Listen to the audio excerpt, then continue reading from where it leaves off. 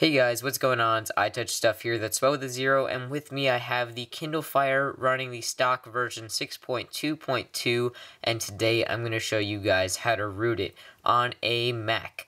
Now I know there's a lot of PC tutorials out there, and I know there's still a lot of Mac users out there who want to know how to do this. I'm one of them, so I'm going to teach you guys how to do that today. So first off, you can see right here, current version 6.2.2. It's pretty much a clean slate. There's just a bunch of cloud documents that have already been pushed onto here.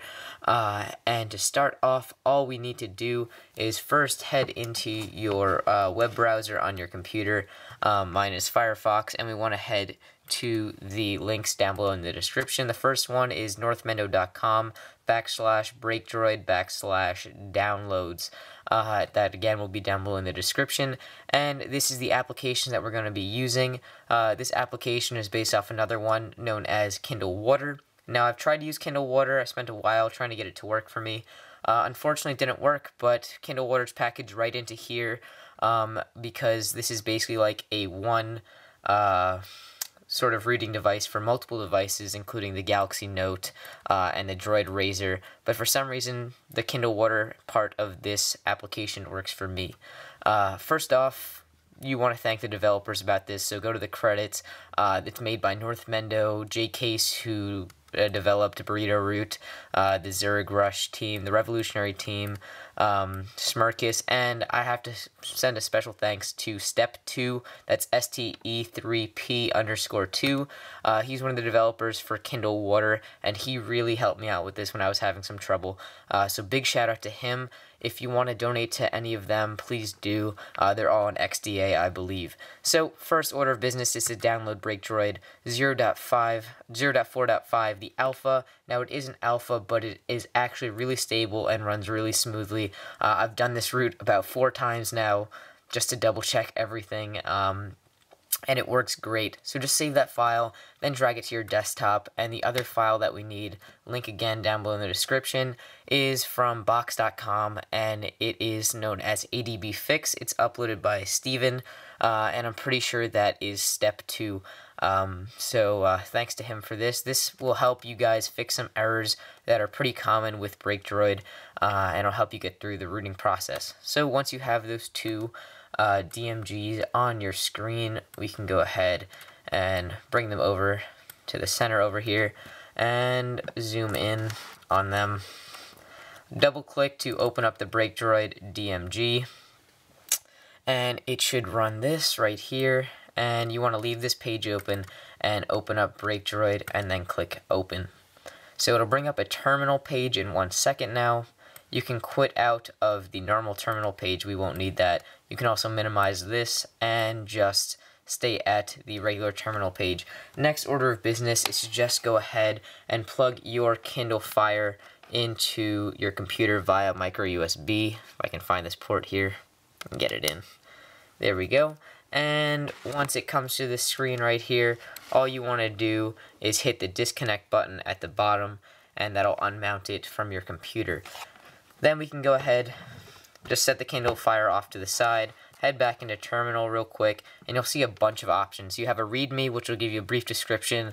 It tells you that rooting will void your warranty, which it will, but don't worry, I'll have a tutorial on how to unroot, and that if you want to return to the store, sell it, whatever you want, it'll be okay.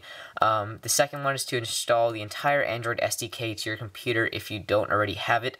I already do, and for this tutorial we won't need the entire SDK. We just need to install ADB and Fastboot. So first order of business is just type in the number 3 down below and then hit the enter button. This will run a script at the bottom of the page that you'll see opening named main tools. Give it a second to open up. It'll actually take quite a while, and a pop-up screen will open up and it'll say, do you want to open this file, and just click yes. So give it a second. So here we go. It says main tools is an application from the internet. Do you want to open it? Of course we want to open it, and it'll bring up another terminal window. Now this one has 6 options. The first one is to install a stripped down ADB. Second one is to install the full SDK, which we don't want to do. There's also an update SDK and a test ADB. We just need the stripped down ADB because that's all we really need for this tutorial. And just hit 1, and it's going to say installing SDK to your home folder. and then a link will pop up to download to donate to Northmendo. I suggest you do. I mean, this really took a lot of time, and you can see everything's done here. The next step is to just validate that ADB is working properly, so just hit 5 and hit enter. And if your Kindle Fire, which I'll show you in a second, reboots after that script just runs right here, so you see it turned off. I didn't press the power button or anything. It's rebooting by itself, and we can go ahead. It says it ejected. So as soon as it reboots, just slide to the left. Another pop-up for connecting the computer will pop up. Just click disconnect to unmount one more time, and then we can go ahead and continue on. So if it rebooted, which mine did, that means it works. If you had an error or something where it did not reboot, I recommend just running the GMG for the ADB fix, and that should solve all your problems. You just open it up, it'll bring up an application, you run it, click continue, and then it should say that you can continue with the root and everything. But that's only if you have an error. So after that, you can just quit out of this, close. ADB is working properly. We have the stripped down ADB on our computer. Next, we want to boot up Kindle Tools by pressing the 4 button. It'll also, again, run a script, so just give it a second to come up and everything. Alright, so this has popped up, Kindle Fire Tools, again, application downloaded from the internet. We want to hit open. And it'll bring up another terminal window, and here, step 1 is to root the Kindle. You have, again, 5 options. This is to install Fire. This is to install recovery, and this is to exit fast boot mode if you get stuck in a boot loop or something like that. So we want to go ahead, hit number 1, and then hit enter, and just give it a second. It says daemon started successfully. It's a good thing. Now it's just transferring, and just give a little bit more time. Please run ADB root to enjoy restarting ADB as root. Remount succeeded. You can see over here, we want to just disconnect.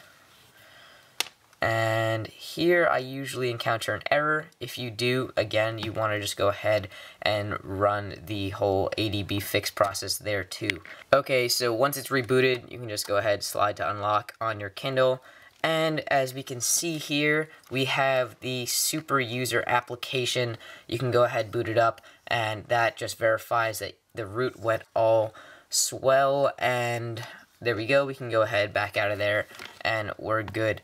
Next step is to go ahead and click the 2 button and click install. This is to install Fire bootloader.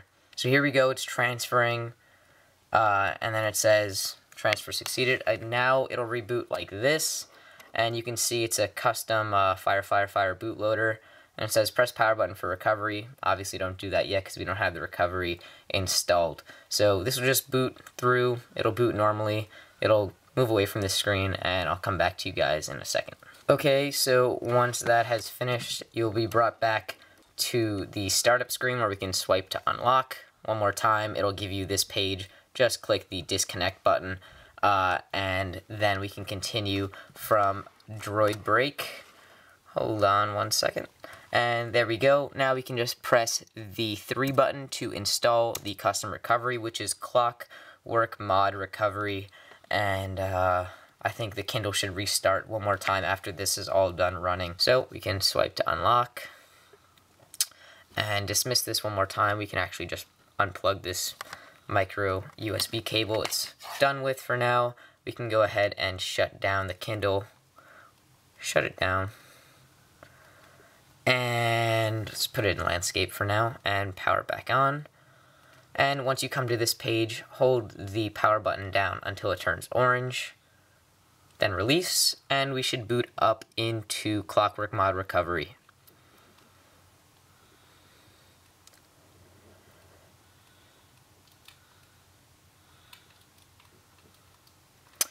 Alright guys, so here is Clockwork Mod Recovery. We have a bunch of different options here. Reboot options, we can install zip from SD card. We can do everything in this custom recovery. So in the next video, be sure to stay on the lookout for it. I'll also have an annotation on the screen once it's posted. I'll show you how to flash a custom ROM to this so you can get this thing looking like a real Android tablet. So for the time being, guys, let's just go ahead and reboot the system now. Your Kindle Fire is now 100% rooted, and everything should be good on it. This has been iTouchStuff here, that's spelled with a 0. If you really like this video, it helped you out a lot, please hit the subscribe button. Check out the rest of my videos on my channel. I have a lot of videos like this, including tech news and stuff like that. So, again, iTouchStuff here, guys. I'll see you in the next video. Take care.